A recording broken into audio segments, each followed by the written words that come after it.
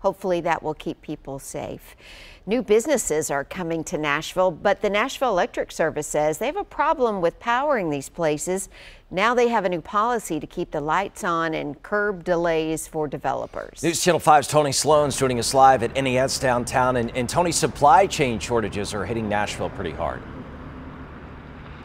Yeah, that's right, Amy. Ben, the Nashville Electric Service saying some of the things that are in short supply right now: poles, meters, and a certain type of transformer that's really important for power.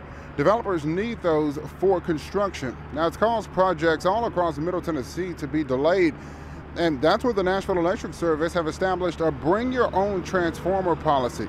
So now NES, they'll allow builders to buy their own transformers for use during construction. NES will then set it up and connect it to their systems. Now, these transformers do have to meet all of the specifications required to be considered, and the main goal is to keep the wheels turning for growth in the area.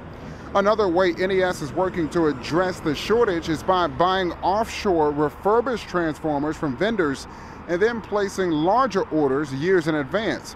They're also recovering and working on the redeployment of used transformers that are in place but no longer in use. For example, a transformer at a closed factory.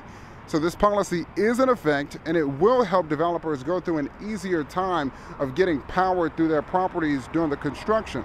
Now, there is a committee that's happening every 2 weeks to look at supplies and assess further steps to take a look at those issues of the supply chain shortage. Of course, we'll keep you updated as they continue to have those meetings and work on trying to fix the issue.